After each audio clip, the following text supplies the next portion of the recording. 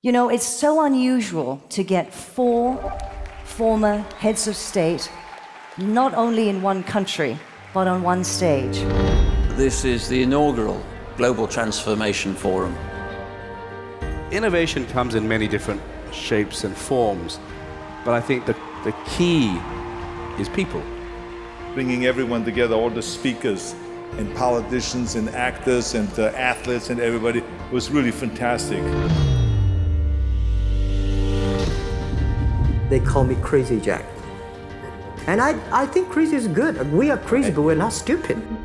It's a fast-moving world. Times change quickly. You've got to be on your toes. You've got to be looking for what's going to happen next. What is that better future? What is that world? Why do we think that's a compelling world that we want to go for? That is possible.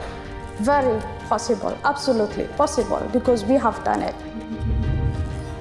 And where there's belief, there's possibility, and you can make things happen. Everybody on this circuit has talent. So if you want to be the best, you have to train that talent. You've actually got to stretch limits, and inevitably at times you don't make it.